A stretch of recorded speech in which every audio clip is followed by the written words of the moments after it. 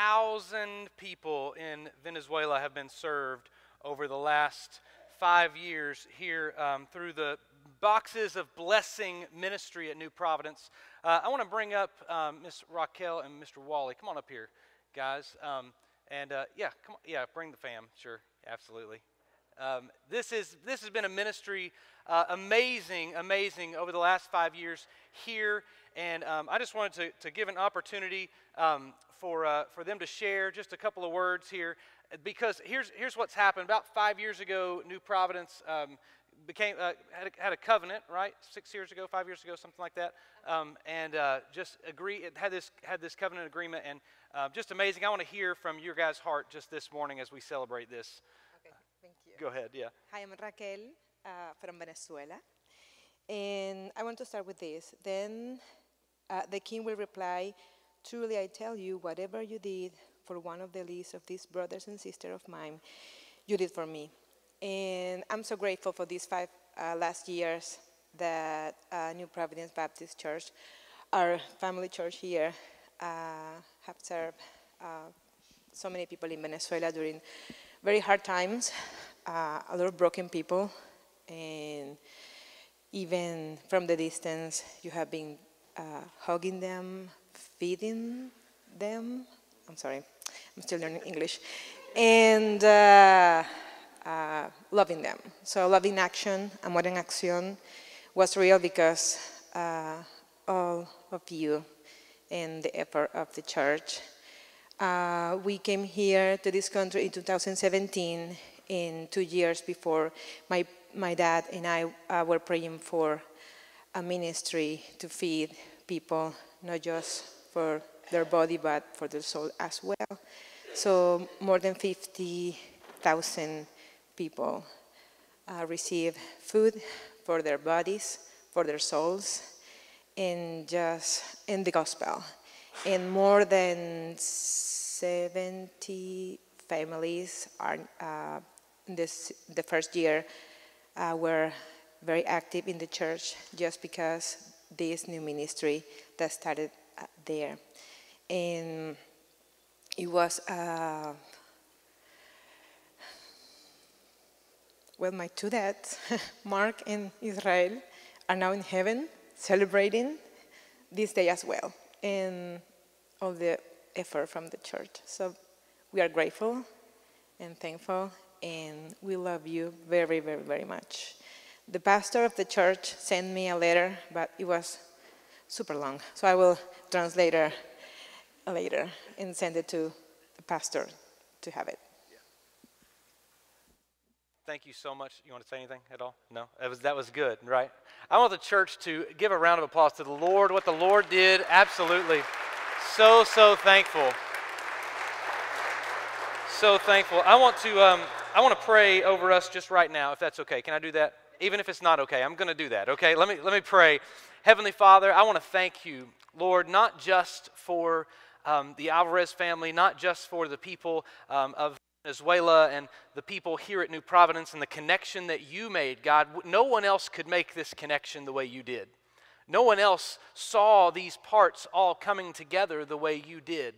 Father, as we just saw the statistics, I shared with another church much larger than this one, that this church has gone into a covenant agreement for 5 years to send food every month, thousands of pounds of food, and a larger church said that's just not possible. But with you, God, all things are possible.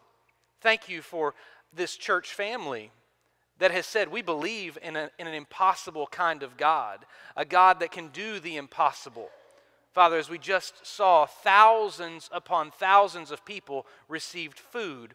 But more important than anything, as Raquel just said, thousands and thousands of people heard the gospel message because of the faithfulness of your people and the goodness of you. I pray, God, that you would continue to do a great work in Venezuela. I pray you would continue to do a great work here.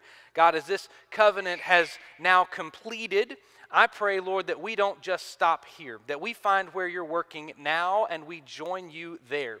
We find the story that you are writing and the connections that you are making, Lord, so that we can be faithful to you. Lord, this is a hard day for me. This is a hard day for Raquel.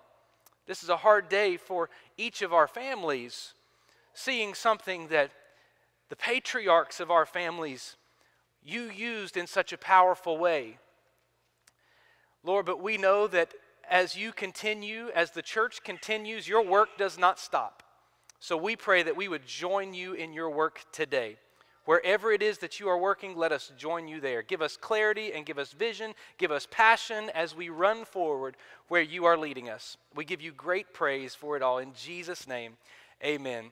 Amen. Thank you all so much. I appreciate everything that has happened to this church. Give the Lord a round of applause again. He's so good.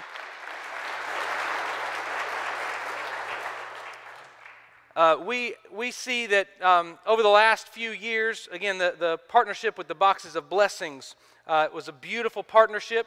We are thankful to the Lord that He did such a great and mighty work. Some people have asked, are we still giving, we still doing the Boxes of Blessings? It's become increasingly difficult after it was so crazy. It was almost as if God knew what He was doing, and He said that He wanted to put us into this partnership for 5 years. And then at the end of the 5 years, a couple of months ago, it just got very difficult for us. It seemed like stuff wasn't lining up. And it was almost like God said, I told you 5 years. And now I'm not done working. So seek me, search me with all your heart, and let's see where I'm working now. And so it's always difficult to close up a ministry, but we do know this. Our association office is still sending food to another area there in Venezuela. If that's still a burden on your heart, I encourage you to connect with our association and do that. We believe God is always at work, and there are so many needs around the world, but the good news is the church gave this world, God gave this world the church. And we are there to follow after Him with all of our hearts and to see people come to know Him as their Savior. That's our heart. That's our goal. That's what we want to see as a church family. I am thankful. And it's kind of funny how all this has played out because I've been meeting with Raquel for a little while with some of the staff members. We've been praying about this and, what is the Lord wanting us to do? And it's awesome to see. This has been going on for 5 years. I haven't been here in 5 years, right? I've been gone for, I served on staff here years and years and years ago. 10 years ago I left, or 11 years ago now. But over the last 5 years, I realized that I was a part of this ministry too. My kids were still a part of it, and it was still a part of our family and praying for it and donating to it and seeing God do a work. Because here's the deal, I really do believe in this God that can do the impossible. Like, I just believe that. And people think I'm crazy for it, and that's okay. Think I'm crazy. I'm the one that's good. I'm the one that's seeing all the blessings. It's amazing to watch God do what only He can do. And I'm so thankful to be a part of something that God is up to. Today, we are in our third week of our Good News series. And today, this is a good one for you, okay? So tune in, pay attention, because this one is solid. I looked all through Scripture to make sure I was just talking about the Scripture today, and I am, so that means it's going to be really good. So here's where we are in Luke chapter number 6 today. Luke chapter 6, specifically verses 6 through 11. Now we're going to look in Jesus' ministry. A couple of weeks ago, we talked about how the Old Testament pointed to a Messiah that was coming. Last week, we talked about the baptism of Jesus when the Father, the Son, and the Spirit were in the same place in the same moment, right there in the same instant, and Jesus' ministry began, and how His ministry began, and He went out into the wilderness after the anointing of the Holy Spirit of God was on Him, went out into the wilderness, began His earthly ministry. Today, we're going to see He's in year 2 now. Okay, Jesus' earthly ministry lasted 3 years. This was in the second year of His ministry, so He's already had a little bit of buzz about Him. In fact, this miracle that we're talking about today in Luke chapter 6 is also mentioned in Mark chapter 3 and Matthew chapter 12. And so this is a scene that several of the disciples witnessed and they wrote down because it was a big deal. He's like, well, something's happening. In the account in the book of Mark, it gives us a little bit more insight. A couple of weeks earlier from this, Jesus had gone into the synagogue on the Sabbath. Now, this is taking place on the Sabbath. So I want to read Luke chapter 6, beginning at verse number 6 today. The Bible says, on another Sabbath, He entered the synagogue and was teaching. So before we go too much further, just explain a couple things about the Sabbath. The Sabbath, the Jews, God instituted the Sabbath for the Jews to observe the rest that only God can give. Okay, that's what the Sabbath was there for. And good practicing Jews would show up to the synagogue on the Sabbath. So it was a gathering. Synagogue means gathering, bringing together of people. It's kind of like our worship gathering, right? Now, it's not the same thing, but it's very similar. It's the people that are gathered together for one purpose, and that's to observe and honor the God who called them, okay? So that's the purpose of the Sabbath and the synagogue specifically, the bringing together of people. So here we were on another Sabbath, as it says in the book of Luke. A couple of weeks before this, Jesus was in the synagogue on the Sabbath, and there was a man there with an unclean spirit, so a demonically possessed man. Jesus calls out the demon, sends him away, and everybody praises Jesus. And his fame begins to spread. That's what happened just a couple of weeks before this. So Jesus, his following really grew in a big way, in a fast way, very quickly, whenever he cast the demon out of a guy. Then a couple of weeks later, we know that there's a few other things that happen on some Sabbaths in between. Again, this is the second year of his ministry. And now he's entered the synagogue again on the Sabbath again. And here's what happens this time.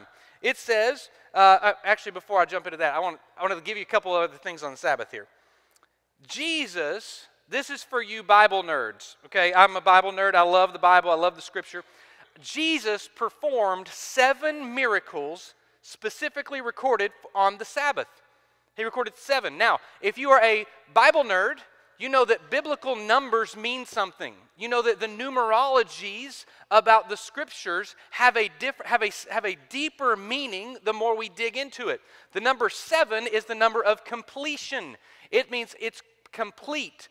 It's not the perfect number is 3, and then you got the number of completion, which is 7, right? The creation of the world, once it was completed, was the 7th day. Every time you see the number 7 in the Scripture, it typically points us to this has been completed. Jesus is the Sabbath, right? He is the Sabbath. So he is completing the Sabbath by showing that he is the true Messiah, and this is now complete. He's got 7 miracles that he performed on the Sabbath. 3 of them are very specific, and I want to share those in just a minute, but I want you to see this is a Sabbath day miracle. The religious leaders not happy about it. Listen to what happens. On another Sabbath, he entered the synagogue and was teaching, and a man was there whose right hand was withered. And the scribes and the Pharisees watched him to see whether he would heal on the Sabbath, so they might find a reason to accuse him. So these first couple of verses, we're getting the picture. Jesus shows up to the synagogue on the day of rest. Sabbath meant rest. You can find your rest in God and Him alone. So there were all these rules and restrictions for the Sabbath. Specifically, the Pharisees were known to tell you all of the rules on the Sabbath. So here's what happened, right? You got God who said, rest, that's your Sabbath. So then the Pharisees, all of the scribes, the lawmakers, those people said, well, what does rest mean? Well, I know that this is work picking this up, but if it was only half full, it wouldn't be considered work. That's what happens when people get involved, right? It's like, okay, this is confusing now. I don't know what's work and what's not work. As you've heard it said, I'm sure you could carry half of an orange, but you couldn't carry a whole orange. Like, that's a real thing. Like, what in the world? Somebody is thinking, well, if you carry a whole orange, that's just work. I'm like, what about a whole Reese cup? Right? That's my question. Do you have to just separate the package, right, and just take one at a time, or can you carry both in your hand? That's more my question, more my speed. But as the religious leaders got involved, they said, here's all the specific rules that you have to follow in order to stay in line with what rest means. So Jesus is there. Basically, here's what the religious leaders were trying to teach people. You need to not work on the Sabbath. You don't need to strain yourself. I'm here to tell you, Jesus can heal without straining himself, okay? I just want you to know that before we jump into this story. Spoiler alert, something's about to happen, and the Pharisees think, oh, he's working, and God's like, Jesus is like, that wasn't work at all. What are you talking about? I just healed the guy. No big deal for me. Here's what happens. So it was on this episode, the religious leaders are there. They're watching him to see if they can find a reason to accuse him. That's what they're doing. So these religious leaders, and so first I want you to see just like the people that are here at the church service, right? So the people that are here on the church service are Jesus, who's full of compassion, this man with this crippled disease, and he's there just being faithful. Listen, he's just a faithful person. He's just showing up because he's supposed to show up. He's not asking for anything. He's not walking around asking for money. He's just there. And then you've got the religious people who are there to criticize. So you got people there ready to learn, and you got people there ready to criticize. I hope that's not a picture of the church today. I don't know what you came in here for. Maybe you wanted to criticize this new preacher that's been here for a couple of months now, 83 days. Maybe you wanted to criticize him. If that's the case, listen, then come tell me to my face. Don't bring that mess into church. Don't bring it into the worship service. Do you realize every single miracle, well, let me keep going. I'm getting ahead of myself. Oh, goodness, this is about to get really good. But he knew their thoughts, the thoughts of those who were there to criticize him, right? He knew their thoughts, and he said to the man with the withered hand, come and stand here. And the man rose, and he stood there. So here's what Jesus does. He stops the teaching. And he hears the hearts of those critics in the room, those that were looking to accuse him. And Jesus, knowing what he knows, says, okay, we're going to call this up front and center. So he calls the man with the withered right hand to come and stand in the middle of all of them. So he brings him up as Jesus, and you got to think, these Pharisees, they're like, oh, he's doing it. He's about to do it. Here he goes. Look at this. Oh, we knew he was going to. Oh, we saw the guy with the messed up hand. We knew he had a messed up hand. We knew he was going to be at church today. I didn't know. I mean, Jesus is right here. He's going to heal this guy right in front of everybody. He's going to do it. And Jesus is like, oh yeah. And I want to make sure you don't miss it. So Jesus brings the man up in the front center. Stand right here. The man just faithfully walks up, stands right there. And Jesus said to them, he doesn't even talk to the guy that's standing here, right? Jesus says to them, I ask you, is it lawful on the Sabbath to do good or to do harm, to save life or to destroy it? And after looking around at them all, he said to him, stretch out your hand. And he did so, and it was restored. This is Jesus right here in this moment. He says to all of those people there to judge him, and they're to cast this curse on him, and they're to take him down, to destroy him, to take away all of his ministry. Here's what they say to Jesus. How dare him? He says, I'm going to bring this man up here, and I'm going to give you the explanation. Meaning this, I'm going to shine the light on what the Sabbath is here for. I'm going to make sure you understand, because you've obviously learned something that was not correct. You've learned that you've got to follow these paths so that you can make God happy. And I'm telling you that the Sabbath is here because God is the only way you can find true restoration, true peace. He says, Sabbath is here to restore you. We rest from work so we can be restored, so we can go work. That's the purpose of the Sabbath. And so Jesus is saying it's good that this man is restored. That's the true meaning of the Sabbath. So he's got a withered hand. He can't work. It's his right hand, which is the dominant hand in this culture. Typically means it was hard for him to have a job. It was hard for him to go and do any type of labor. And so here's what Jesus is saying. I'm going to bring this guy up. Do you realize the guy didn't even ask for it? The guy didn't even ask for it.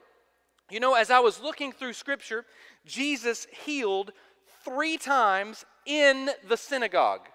Inside the synagogue, he had 3 miracles. He healed this man. He healed a lady that was crippled, right? She was bent over crippled. And he healed another guy with what's called dropsy, which is another physical ailment. All 3 of those, they didn't ask for it. Do you know that every synagogue miracle, they did not ask for it? Here's what that means to me. Nobody showed up to the synagogue expecting a miracle. Nobody showed up to the synagogue expecting a miracle. They either showed up to learn or to criticize. That was it. Nobody showed up for a miracle. And do you know that those 3 people that he healed with the physical infirmities, there's only one other place he healed a guy that did not ask for it. Only one other place. Do you remember the scene we're going to talk about in a couple of weeks where Peter cuts off Malchus's ear, right? In the Garden of Gethsemane, when they come to arrest Jesus, he cuts off Malchus's ear. Malchus didn't ask for it to be healed. Jesus picks it up, puts it back on his head. Do you realize, I'm getting chills because I know what I'm about to say. Do you realize that when nobody asked for a miracle, every instance was something to do with the body parts not working? So Jesus sees and notices there's a body part not working, so he has compassion, his heart is drawn to it, and he says, I want the whole body functioning together as one. That's where Jesus' heart is. I believe that he looks at the body of Christ, the church today, and he says, I will perform a miracle so the body works together. That's where no one that had these issues had asked Jesus for anything. They didn't go to Jesus and say, hey, Malchus didn't say, hey, my ear fell off, can you fix this? The man with the withered hand didn't go in and say, hey, Jesus, I know you can perform a miracle. He's just there faithful showing up. He's just going through life the best he can. The woman that was crippled, that said she was bent over and it was hard for her to walk, she didn't go into the synagogue saying, can you heal me? She just went in to be the faithful person doing the faithful things. Whenever the man with dropsy was in there and it was fluid built up all in the body in different places, and when Jesus healed it, there was nobody that asked. Those guys didn't ask for a miracle. Jesus was saying this to us. I want the whole body working together. I want the whole body functioning the way the body needs to function. I don't believe Jesus has changed, by the way. I believe that Jesus wants the body of Christ to be working and functioning the way it should be. That's what I believe, and I see it throughout the Scripture. These people didn't even ask for it. But Jesus' heart is drawn so that the body can work together. When he does this in this moment, he restores this man. We see this scene. He says, I say to you, is it lawful to heal or to destroy, right? And then he tells the man, he says, stretch out your hand. Jesus didn't touch it. He didn't bring it out. He didn't do some kind of wave thing over it. It was his word. It wasn't his work. Jesus didn't work to restore this man. He just said it. That's all Jesus has to do. And I can't help but wonder, whenever we gather together, are we gathered together because of the work Jesus is doing, or are we gathering together because of the word of Jesus? Are we gathering together? Is the word enough for us? Is the word enough for us to come and gather together? Take away the building, take away the nice comfortable seats, take away the air conditioning, take away whatever it is that you want, take away all the extras. Is the word of God enough for us? It's enough, understand, to restore. It's enough to heal. It's enough to take brokenness and restore it into wholeness. That's enough. That's what Jesus does. As he is here in the synagogue on the Sabbath day, he says, I have performed these miracles on the Sabbath before. I'm performing this miracle right now in this moment. And what happens? Depending on who you are in the room. Earlier, whenever Jesus heals the man when he cleanses, casts out the demon in the man on the Sabbath day in the synagogue, whenever he does that, there is a moment where everybody begins to rejoice and praise God, saying, oh my goodness, this guy not only teaches with authority, he speaks with authority, and when he speaks, stuff happens. When he speaks, stuff goes on. This is a different guy. And then he gains this big following. And now he heals this man of this withered hand. He says, this body's not working right, so I want to make sure that we make the body work right together. We see what happens next. And as we look at this, listen to what it says next. It says, and at looking around, he said to the man, stretch your arm, stretch out your hand. He did so, and his hand was fully restored. But they, verse 11, but they were filled with fury and discussed with one another what they might do to Jesus. Did you hear what the critics did whenever there was a miracle that happened? They said, we didn't come here for some miracle. We came to church so we could pick on everything you say. That's what we came here for. We didn't come here for no miracle. What are you doing performing miracles in our midst? Don't you know it's not lawful? Not lawful? Who wrote the law? Hold on just a second. Let's look at this for one more second. It says in the book of Mark, in this same account, in this same understanding, it says, listen to what it says in Mark chapter 3, verse number 6. Once that he restored the man's hand, listen to what it says. Then the Pharisees went out and immediately held counsel with the Herodians against him, how to destroy him. You know, the Pharisees and the Herodians were actually natural-born enemies. They disagreed on almost everything. And here's what happened. They finally agree on something. What do they agree on? Taking down the Son of God. That's what they agreed on. And I'm going to tell you something. Later, we're going to find out they lose. They lose pretty bad in a pretty spectacular way. Here's what goes on. We look at this scene, we look at this moment, and we see that nobody gathered for a miracle. I'm telling you today, I'm not saying that God is going to physically heal some piece or part of your body. What I am saying is this: God is a miracle-working God. And when the people of God gather together, we should expect Him in our presence. We should not come here just to learn in His Word. That's great. That's awesome. That's incredible. You've got His Word at your home. You can learn from His Word every single day, by the way. You don't have to just come here and expect me to tell you what it says. You can go read it for yourself. In fact, I strongly encourage you to go read it for yourself. The more you read God's Word, the better my preaching gets. I promise. That's just the way it works. And you're like, if you want a better preacher, go read your Bible more. That's as simple as it is. Everybody complaining, well, he's just not a very good preacher. Well, now I know you're not reading your Bible enough. What do you think about that? The preacher needs to get better. I think we need to give that preacher, I think we need to send him to a bunch of conferences so he gets better. Let me tell you, you don't have to spend any money doing that. All you have to do is go home and read your Bible. The more you read it, the better it gets on Sunday. It's just the way it is, because the more you put it in your heart, the more it's going to bring up things. Whenever I tell you about the synagogue miracles and you're like, oh, you know what? I just read about one of those in my quiet time this week. I saw whenever the woman was crippled and Jesus called her out, and when He brought her in, I can't even preach that sermon right now. Go home and read it. Again, it's going to be better. It's going to fill your life more and more. When Jesus shows up, we should expect Him to do what only He can do. See, the problem is, in this scene, in this scenario, nobody expected Jesus to do the impossible except for the critics, and they expected Jesus to do something, but it was only to curse Him and to destroy Him later. They didn't come, listen, and they didn't come just to, they didn't show up to the synagogue expecting Jesus to heal somebody.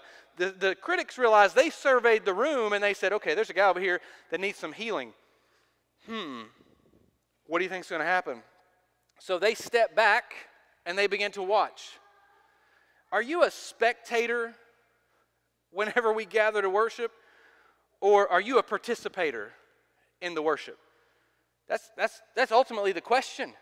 Are you a spectator? You show up to watch the whole thing unfold and then go home and take your notes and compare them with your spouse and say, this is, man, that was cool. Is this a moment where, I don't know, with conviction setting in here, are you the person that says, oh, we're going to compare our notes, Pastor Anthony did this wrong, Pastor Mitch said this the wrong way, and this happened the wrong way, and Pastor Gary, who knows what he even did, but I just put him on the list. Always put Gary on the list.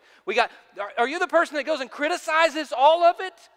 Or are you the person that says, I'm going to show up and expect a miracle? What's a miracle? The Son of God, the one who rose from the dead, has dwelled within His people. He sent the Holy Spirit of God. He is dwelling within us. When the Holy Spirit arises in us, it's supernatural.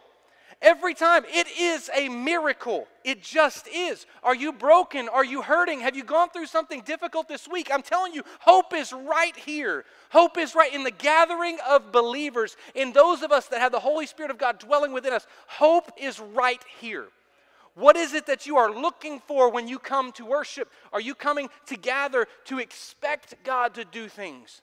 What would this place look like if when we gathered, we came with this expectant heart? And I'm talking, listen, some people say, well, Anthony, you can't make God do things. No, you can't. But here's the deal. I know this. God is working in our midst. It's up to you if you see it or not. Bottom line. Every week, I see God do incredible things in here. You know why? I'm looking for it. I'm expecting it when I show up. When I show up, I'm thinking, God, how are you going to move this morning? And you may say, oh, so you're watching me. No, I'm not. Listen, I was standing out holding a sign this morning. It was so much fun. It was awesome. I got to see all of you who came in on 2 wheels late, right? I was late to service because I was like, oh, look at this person driving in. I'm not going to mention your name, but I saw you. As this is going on, I'm looking and seeing, God, what are you doing in their life? As I watched you all drive in today, I'm thinking, God, what are you doing in their car, the people sitting in those seats right now? What are you going to do in their life today? Because here's the deal. I'm expecting God to do great things. You know why? Because I've got a God that does great things.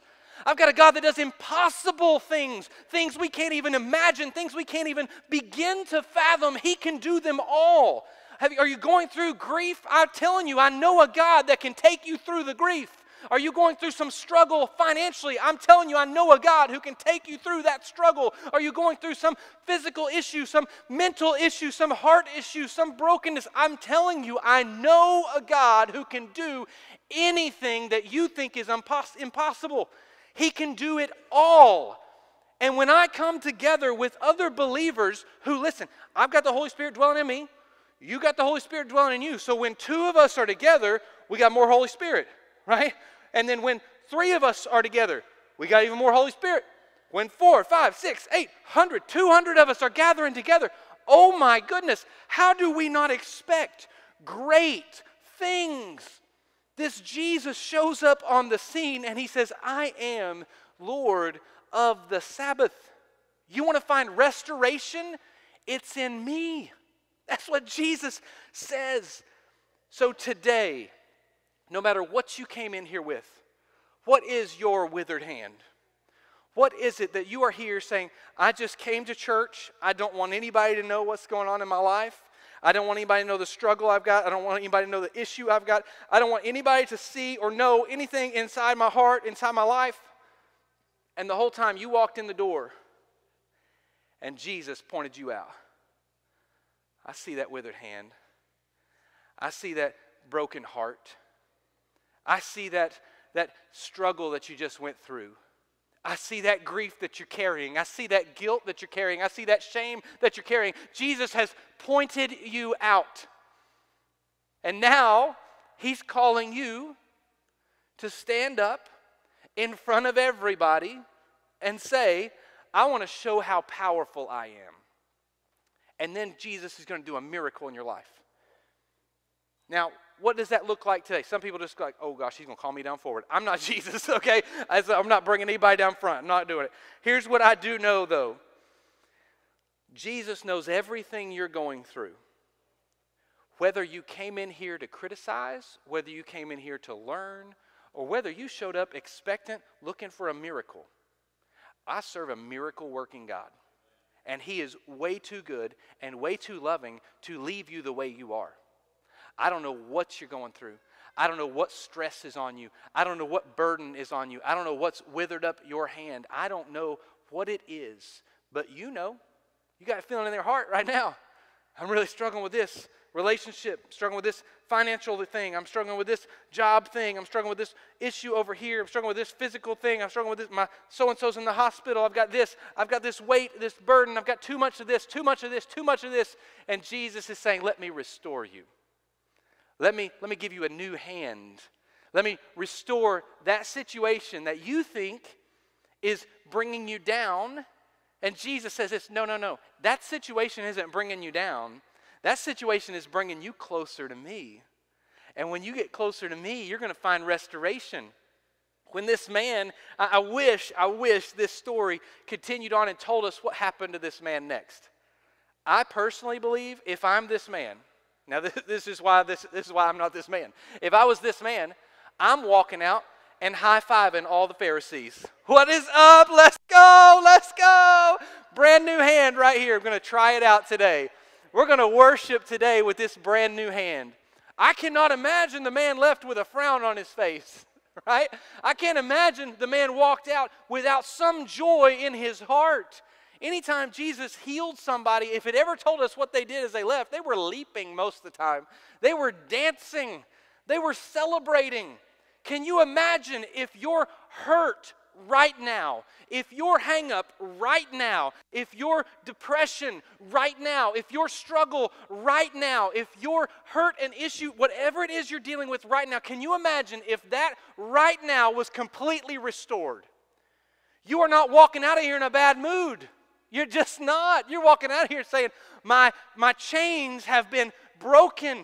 I have been set free. Why? How? What happened? I wasn't even expecting a miracle this morning. I just showed up because I'm supposed to be there. I just showed up because I was scheduled to be at the door and wave at somebody. I was scheduled to be here to stand in the parking lot to do this. I just showed up because I was supposed to, and Jesus restored me. That's the kind of God that I serve. That's the kind of God that I worship. That's the kind of God that's Him. That's who He is. As we see, there's all kinds of places in the Scripture where Jesus says, look back at what they said about me in the Old Testament. They said He would heal the blind. He would heal the sick. He would do these things. And here Jesus is doing these things. You would think somebody, surely, a Pharisee or a scribe, someone that literally memorized the Old Testament, saw all of the signs that pointed to Jesus. There was a point, even at one point, where the Pharisees had gathered together and they said, what are we going to do with this guy? He's performing all these signs that we heard about. Well, if he's doing that, what do you say we just believe him, right? He's restoring brokenness. That's the good news of who Jesus is. I don't know what you came in here with today, but I tell you this, I know a God powerful enough to restore it, to fix it, to bring it back to life, and to give you hope, a future, a life that is full and abundant. That's the God that I serve. And I'm not even to Easter yet. You know what I'm saying? This is going to get better. Like next week, we're going to talk about what happened really after this scene takes place. But today, I want to ask you, it doesn't matter what you came in here for, because nobody showed up to a synagogue for a miracle anyway. So you say, well, if I didn't show up expecting, how is God going to even do anything? Because He's God, and He's bigger than your expectations.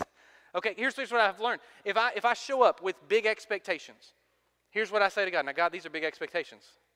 And He's like, you think those are big expectations? You think you got me. You think you got me figured out, right? You're basing all of your knowledge on yesterday's mercies. You know, I got brand new ones today. Dummy. Let me tell you, there's so much more about me you don't even know yet. There's so much more. Man, this God is way too good for us to just show up and just sit around, hear His word proclaimed, sing praises to Him, and then walk out and our lives be the same. He's just too good. I've determined He's just too good. So if that's your story today, if you're like, I'm just going to come in, do my thing, show up, walk on out. Nothing's going to be different. Nothing's going to be changed. Then I would venture to say you didn't see Jesus do anything. You just didn't. Because whenever He works, when He moves, and it may be subtle. It may be, and here's the other difficulty about the church gathering, right? We're together. God may have just freed somebody today. Maybe you just laid it down and said, God, this is all yours. Here's the problem. We walk right back to our seat and we don't say anything to anybody. Let me tell you something. We want to hear it. Tell somebody in the body. Tell somebody else in the church. Let them know God freed me from this. And then there's praise that breaks out. There's testimony then about who God is, because it's God breaking you free. It's not you breaking you free. I thought about all this stuff in Venezuela, these boxes of blessings. I looked back at the numbers that Miss Raquel had sent us, and I thought, how in the world did this happen? Like, I was writing these things down. I was like, you're telling me in each of these years there were, thousands upon thousands upon thousands, tons, literal tons of food sent from this little country church in Loudon. I thought, that's not possible. And God was like, you're right, it's not. Unless you put me in, then it is possible. I'm like, He's exactly right. Listen, we can do incredible things, far beyond what our imagination has in store. We can do incredible things through Him who gives us the strength. We can do all things through Him who gives us strength. This is the proof of it. The box of blessing was a proof of it. We just did things, this church did things that you cannot do. I'm telling you, I've looked at, you can't do what just happened. You can't give thousands upon thousands upon thousands of gospel presentations at another place in the world when you haven't even been there. You can't do it. How did it happen? God did it. That's how it happened. He connected people. He brought resources together. He showed up in ways that were mighty and powerful and incredible. He did it all. So when we gather together, we testify to that, and then we worship this God who just showed up. That's what happens. When you come to worship, I'm asking you to come with high expectations. High expectations. Today, as we close up, I want you to think about where you are and who you are and why you are the way you are. How's that sound? Think about, we are gathered together today. We are a people. No matter if you're here to learn, to criticize, to expect a miracle, to whatever you're here for, just to be faithful because you're here. Maybe you're just here because you're numb and it's Sunday morning, your car drove here. Maybe your GPS told you this is where you got to go. Turn here. Turn here, turn here. Okay, show up here. Yeah, the big gravel parking lot that everybody's mad about because it's not paved. Yeah, that one. Yeah, we're going to show up here. Maybe that's why you're here. Maybe you say, I just can't wait to get here. Maybe you say, whatever the reason. We are a people gathered here. You made it. You're here. We're all here together. Now, I ask you, what is the problem? Whatever it is going on in your life, God can restore it. I've seen Him do it. I've watched Him do it. I've experienced it myself. And when He does move, if you were on the critical side and the critic side in the beginning, if you say, I'm going to come and just judge all this because I don't really trust this Jesus thing, I don't really trust this whole church thing, I don't really trust any of this, so I'm going to be a critic, I'm going to tell you everything wrong with it. If that's you, understand, Jesus does show up, but even when He does show up, you're mad about it. That's no way to live. Why are you even showing up? I don't understand. If you're like, well, if Jesus shows up and starts healing a bunch of people, if he starts setting people free from their sins, oh, you better believe I'm going to send some emails. That's today's Pharisee. It is. It's today's Pharisee. You can see my inbox. It's awesome. I haven't gotten anyone been here. It's been great. It's been wonderful. But it's so funny to me that you will sit and be bitter and be miserable. Jesus shows up. And when He does, miraculous things happen. You cannot set yourself free of anything. He's the one that does it. So today, where you are, what needs to happen in your life to be freed from? What do you need to be freed from? What do you need God to show up and intervene in? What do you need God to do in your life? Because here's the deal. He does things. He works. He moves. You may say, well, Anthony, you don't understand. I'm way too much in this problem. I'm way too deep in this relationship. I'm way too deep in this debt. I'm way too deep in this. I'm way too deep in this. I can't get out of this. I've sinned way too much for this. I'm telling you something. It's not impossible with this God. It's just not. So today, as we close, I'm going to ask Pastor Mitch to come up and lead us in an invitation song. This invitation moment is for us to say, I want to respond to what God has just said to me. This is not what Pastor Anthony has said. Listen, if I say it, if it's from me, it's not worth it, okay? It's got to be from the Lord. But today, I want you to think, this moment is a moment where if you've got a burden, if you've got a withered hand, right? If you've got something in your life that is broken, this is the moment where Jesus says, come right down here. Now, I'm not laying hands on anybody today. None of that's happening. Here's what's going on. This is you saying, I am willing to make a move so that God can be glorified. That's it. Pray with me if you will. Heavenly Father, in this place, we are your people gathered together. Lord, as I see Jesus and the miracles that He performed, God, there's so many things to unpack here. When He performed miracles that weren't even asked for, it was to put the body together. God, in that, I preach weeks on that. Lord, you put the body together without anyone asking for it. Because the truth is, the bodies were just living with it. The man with the withered hand was just going about his life with a withered hand. Most of the time, Father, in the church, I don't think we realize the parts of the body that are broken and that are messed up. Malchus just lost his ear. Thought, I guess I'll figure this out. And you said, no, I want the body to be whole. The crippled woman, the man with Lord, as all of these scenes have taken place, you have shown us you care about the body functioning together as one and working properly. So God, I pray that we would take that to heart. And today, maybe we've shown up just going about our merry way, thinking this is just the way it's got to be. Father, let us expect the power, the supernatural, incredible power of God Almighty to be with us in this place. Lord, if any of us here don't have a relationship with you, I pray that we would get that settled today. That someone would come and talk to me or one of the other pastors on staff after the service and say, how can I get in this relationship with this Jesus? It's just admitting we can't get to God by ourselves. We can't do it. We can't do enough good works. We can't work our way to heaven.